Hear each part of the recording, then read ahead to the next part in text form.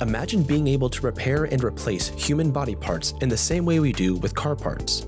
This may sound like pure science fiction, but scientists are exploring new medical technologies that could allow them to grow custom-made and ready-to-use organs. This means diseases like leukemia, Parkinson's, diabetes, heart diseases, and strokes could all be reversed and cured with bioengineered organs. These lab-grown organs would be made from stem cells. So, what are stem cells and where do they come from? Stem cells are special human cells that act as a repair system for our bodies and are able to fix damaged tissues. They are able to develop into many different types of cells, like muscle cells or brain cells. All the cells in our bodies are believed to originate from stem cells. As they mature, they then obtain their functions and become what is scientifically referred to as differentiated cells. Stem cells are divided into two main forms: embryonic stem cells and adult stem cells. Embryonic stem cells are cells found only in very early development and are the precursors to every cell type in the human body. They have an amazing potential to turn into almost any body part. They are also virtually immortal and are able to produce new cells even after months in a petri dish.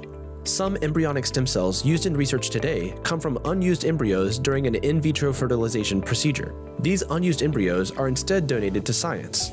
Other embryonic stem cells can be created in the lab using genetic reprogramming. Adult stem cells, on the other hand, are rare cells found in the body after its birth and throughout its life.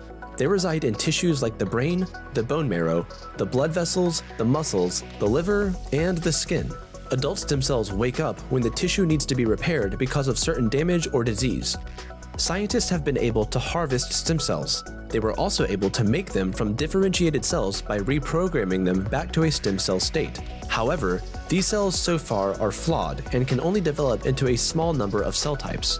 Out of the many possibilities to use stem cells, tissue regeneration is the most essential. Currently, the world is facing an organ shortage crisis.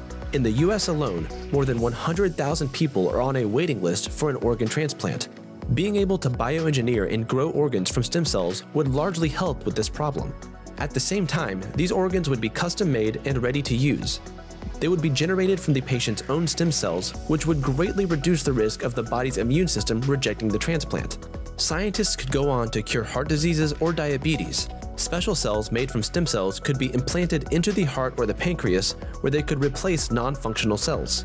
Even brain diseases like Alzheimer's or Parkinson's could be cured by repopulating the brain with healthy cells. These scientific achievements are yet to be accomplished for regenerative medicine. The techniques are still far from perfect, but scientists are still researching and working on new ways to harness the power of stem cells. They believe that in a few years from now, regenerative medicine will be available and a preferred method for everybody. What do you think of stem cell research? And what do you imagine the future of stem cell therapy could look like? Share your thoughts in the comment section.